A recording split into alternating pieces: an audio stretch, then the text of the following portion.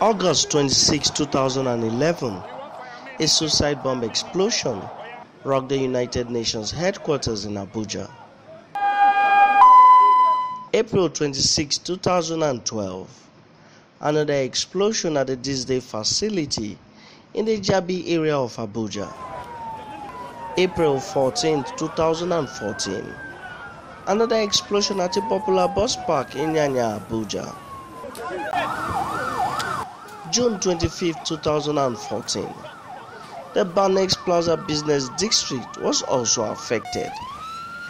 These attacks, which bore the hallmark of the Boko Haram terrorist group, were not only limited to the federal capital, but were witnessed across the northern states, with the northeast bearing the brunt.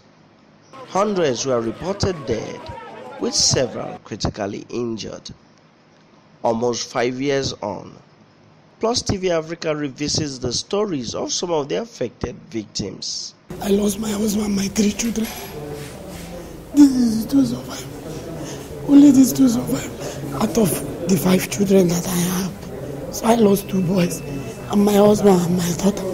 Both our car went to Hajis. I found myself here in ICRC on the 1st May, early morning at around 4 a.m. on the 1st May. So when that thing happened, actually I don't know where I am due to the blast and the injury that I have sustained. So it was one of my staff son that took his car and brought me down to ICRC on that day, 1st May.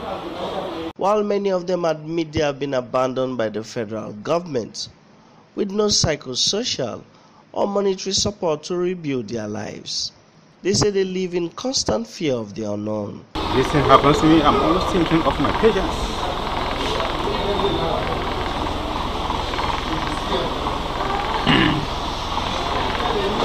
The second challenge there is that I am scared of my house and that place of Mali. I came down here almost since 1st May to date. For almost 4 weeks now, I've been looking for a house to relocate. Also, staff at one medical facility where some of the victims have been treated in Maiduguri say the war is far from over, as the facility is sometimes overstretched. Our ward is a capacity of 36 beds, both our female and the male sides. Or the male side taking the higher part because most of our patients are male.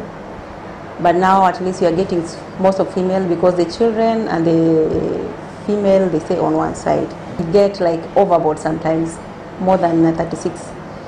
And you can imagine the challenge we will have when we have an overflow of patients. For example, when you have a mass casualty and you have maybe up to 40 something or 50 patients, and we have to put them in the same place. It's not possible.